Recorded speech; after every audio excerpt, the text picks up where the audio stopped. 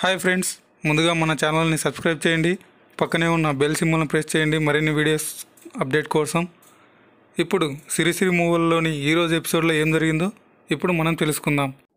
శివ ఇంద్రాని మాట్లాడుకుంటూ ఉండగా కావ్య మైక్రోఫోన్ నుంచి వింటూ ఉంటుంది. ఇక శివ ఇంద్రాని ఇలా డిస్కస్ చేసుకుంటూ ఉంటారు. ఆ రోజు శివ పరిగెత్తుకుంటూ వచ్చి, అమ్మ కొంపలు మునిగిపోయాయి, నా మీద అనుమానం వచ్చింది గీతికకి అని అంటాడు.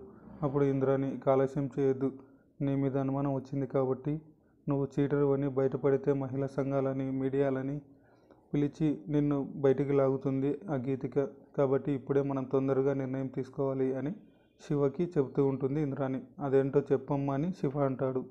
దాంతో ఇంద్రాని, మనం నీ మీద ఎలాంటి అనుమానం రాకుండా తన క్యారెక్టర్ మీద మచ్చ తేవాలి. నువ్వు తన క్యారెక్టర్ని బ్యాడ్గా నమ్ముతున్నట్లు తను నమ్మాలి. నిన్ను చెడుగా ఉద్దేశించుకునే ఆలోచన కూడా తనకి రావద్దు అని అంటుంది. దాంతో తను ఆ బాధలోనే బతికేస్తుంది. కానీ నువ్వు ఇలా చీట్ చేసావన్న ఆలోచన తనకు పొరపాటున కూడా రానే రాదు అని అంటూ తన యొక్క ప్లాన్ చెప్తుంది ఇంద్రాని. ఇక నెక్స్ట్ సీన్లో గీతిక ఉన్న హాస్టల్ వార్డెన్కి లంచం ఇచ్చి ఒక అబ్బాయిని అక్కడికి తీసుకెళ్ళి, అంతలోనే శివ అక్కడికి రావడం, ఆ అబ్బాయి నాకు స్వర్గం చూపించావు, థ్యాంక్ యూ గీతిక అని అనడం, అదంతా శివ వినడం, జీవితంలో నీ ముఖం చూడను, నన్ను ఇంత చీట్ చేస్తావా అని అసహించుకుని వెళ్ళిపోవడం. తర్వాత శివ, మమ్మీ చాలా మంచి ప్లాన్ చేశావు, థ్యాంక్ యూ మమ్మీ, నువ్వు తోపు మమ్మీ అని వాళ్ళు డిస్కస్ చేసుకున్నది అంతా వింటూ ఉంటుంది. కావ్య షాక్ అవుతుంది. ఏంటి, శివ ఇలా చేశాడా? శివ అమాయకుడు అనుకున్నానే, కానీ శివ ఇంత మోసం చేశాడా? చెబుతాను, వీళ్ళిద్దరికీ మంచి బుద్ధి చెప్తాను అని గీతికతోనే బుద్ధి చెప్పిస్తాను. ఏ గీతికనైతే మోసం చేశారో తనే వీళ్ళకు బుద్ధి చెప్పేలా చేస్తాను అని అనుకుని కావ్య ఒక డెసిషన్ తీసుకుంటుంది. ఇక నెక్స్ట్ సీన్లో కళాక్షేత్రంలో కీర్తి శారీ కట్టుకొని సిద్ధుని నిద్రలేపుతూ ఉంటుంది. ఆగు కీర్తి, కాసేపు మళ్ళీ పడుకుంది కానీ అని నిద్రలేపుతూ ఉంటుంది కీర్తి. దాంతో సిద్ధు, ఆగు కీర్తి, కాసేపు అయ్యాక లేస్తాను అని రిక్వెస్ట్ చేస్తూ ఉంటాడు. ఇక శ్రీమతి గారు లేవండి అనే సాంగ్స్ పాడుతూ ఉంటుంది. దాంతో సిద్ధు లేచి, ఏంటి నేను పడాల్సిన సాంగ్స్ నువ్వు పడుతున్నావు అంటే నేను భార్యని నువ్వు పడతావా అని అంటాడు సిద్ధు. అదంతా శారద చూస్తూ ఉంటుంది. ఇక తనని మంచి ఇంప్రెస్ చేయడానికి సాంగ్స్ పాడుతూ ఉంటుంది. ఒక్కసారిగా తన మీద పడిపోతుంది కీర్తి. ఇక సిద్ధు కూడా రొమాంటిక్గా చూస్తూ ఉంటాడు. ఇక వెళ్ళి స్నానం చేయి, ఆఫీస్కి వెళ్ళాలి అని అంటుంది కీర్తి సిద్ధుతో. ఇంకా టైం ఉంది కదా కీర్తి, నేను వెళ్తానులే అని అంటాడు సిద్దిక్. దాంతో కీర్తి, నువ్వు త్వరగా వెళ్ళి అశ్విన్ బాబుతో నేను హీరోయిన్ అయ్యే విషయం మాట్లాడాలి అని అంటూ ఉంటుంది. ఇదంతా వింటున్న శారద కోపంతో వచ్చి, ఏంటి నీకు ఇంత స్వార్థమా, నువ్వు ఇంతగా ఒలగబోస్తుంటే ఏదో అనుకున్నా, నీకు ఇంత స్వార్థం ఉందా అని అనుకుంటున్నా అని అంటుంది శారద. దాంతో కీర్తి, నేను తప్పేముంది, నేను సహాయం చేశాను వాళ్ళకి, నేను కూడా సహాయం అడుగుతున్నాను అని అంటుంది కీర్తి శారదతో. దాంతో శారద, నువ్వు కెమెరా ముందు నటించు, ఒక మహానుంచి మటివిక తప్పులేదు, కానీ నీ భర్త ముందే నటించకు, అది నీకు జీవితాంతం నరకంగా ఉంటుంది అని చెప్తూ ఉంటుంది శారద. దాంతో కీర్తి దాన్ని లైట్ తీసుకుంటుంది. ఇక నెక్స్ట్ సీన్లో గీతిక దగ్గరికి వెళ్తుంది కావ్య. రండి మేడం, రండి వచ్చి కూర్చోండి అని అంటుంది గీతిక.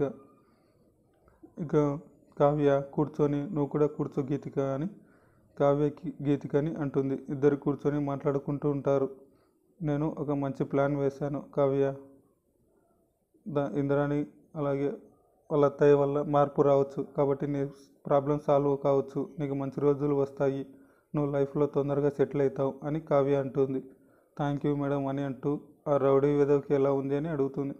ఆ రౌడీ వేదకి బాధ ఉంది, ఇప్పుడు తనకి ట్రీట్మెంట్ పూర్తయిన తర్వాత తనని అడగకపోయినా సరే తనను మనకు హెల్ప్ చేస్తున్నాడు అని ఇంద్రాని అత్త విషయంలో ఆ రౌడీ విక్రమే హెల్ప్ చేస్తున్నావు, నువ్వే మంచి పని చేశావు, నీకు నువ్వే హెల్ప్ చేసుకుంటున్నావు, ఆ రౌడీ విధవకి నువ్వు అసలు ఫోన్ చేసావు అని కావ్య అడుగుతుంది. దాంతో గీతిక, ఇంత మంచి వ్యక్తిని పరిచయం చేసిన ఆ రౌడీ విక్రమ్కి థ్యాంక్స్ చెప్దామని కాల్ చేశాను, తర్వాత నాకు ఈ పరిస్థితి అర్థమైంది అని గీతిక అంటుంది.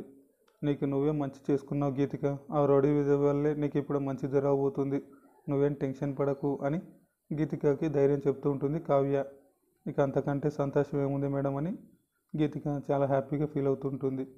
ఇక నెక్స్ట్ సీన్లో కావ్య అందరినీ పిలుస్తుంది. శివ శివ అని ఇందిరాని, అత్తయ్య, బామ్మగారు, అశ్విన్ రండి, అందరూ రండి అని పిలుస్తుంది. అందరూ హాల్లోకి వస్తారు. అందరూ ఇంట్లోనే ఉన్నారా? అయితే మీకు ఒక విషయం చెప్పాలి అని అంటుంది. ఏంటి అని అందరు అడుగుతారు. బామ్మగారుండి, నేను ఒక సొంత నిర్ణయం తీసుకుంటే మీకేమైనా, మీ నిర్ణయం ఏంటి అని అడుగుతుంది. దాంతో బామ్మగారు, తప్పేముందమ్మా, తీసుకోవచ్చు, నువ్వే నిర్ణయం తీసుకున్నా మంచి నిర్ణయమే తీసుకుంటావు కదా అని బామ్మ అంటుంది. అశ్విన్ గారిని అడుగుతుంది, మీకేమైనా అభ్యంతరం ఉందా అని అడుగుతుంది. దాంతో అశ్విన్, నీకెప్పుడు నేను తోడుగా నిల్చుంటా కావ్య అని అశ్విన్ అంటాడు. ఇక శివాని ఇంద్రాన్ని కూడా అడుగుతుంది.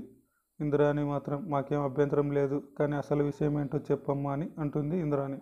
దాంతో కావ్య ఇంద్రానితో, ఇంద్రాని అత్తయ్య, మీరు చాలాసార్లు ట్రై చేశారు ఒక గెస్ట్ని మన ఇంటికి తీసుకురావాలి, కానీ కుదరలేదు, నేను ఇప్పుడు తీసుకువస్తాను అని అంటుంది కావ్య.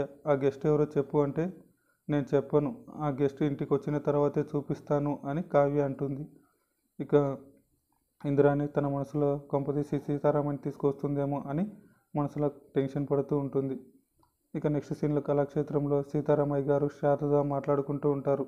కావ్య ఏమైనా తొందరపడి నిర్ణయం తీసుకుందేమో మామయ్య గారు అని శారద అంటుంది. దాంతో సీతారామయ్య గారు కూడా, అవును, కొంచెం ఆలోచించి తీసుకోవాల్సింది, అయినా మనకు చెప్తే మనకు చెప్పేవాళ్ళం కదా, ఇప్పుడే తొందరపడద్దు అని సీతారామయ్య గారు అంటూ ఉంటాడు.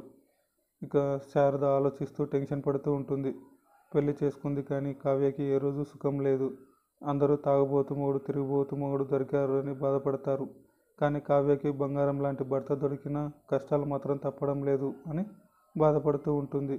ఇక సీతారామయ్య గారు ధైర్యం చెప్తూ ఉంటారు.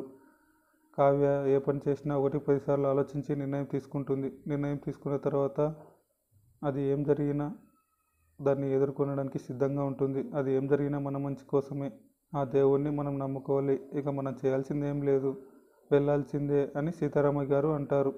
శారద కూడా దేవుడికి దండం పెట్టుకుంటూ ఉంటుంది. ఇక కావ్య టెన్షన్ పడుతూ ఆలోచిస్తూ ఉంటుండగా శివ వచ్చి, ఏంటి వదిన, గెస్ట్ వస్తానన్నారు, ఎవరు ఆ గెస్ట్ అని అంటాడు. దాంతో శివకి, ఎవరు వస్తారు కదా అని అంటున్నాడు. ఎవరు వదిన, ఎవరైనా గెస్ట్ వస్తే ఎవరైనా సంతోషంగా ఉంటారు, నువ్వేంటి కంగారు పడుతున్నావు అని అంటాడు. నేను తీసుకువచ్చే గెస్ట్ని ఇంట్లో వాళ్ళు ఎలా రిసీవ్ చేసుకుంటారో తెలియదు కదా శివ అని, ఒకవేళ రిసీవ్ చేసుకోకపోతే నాకు నా గెస్ట్కి బాధే కదా అని అంటుంది కావ్య. ఇక ఇంతటితో ఈరోజు ఎపిసోడ్ పూర్తవుతుంది.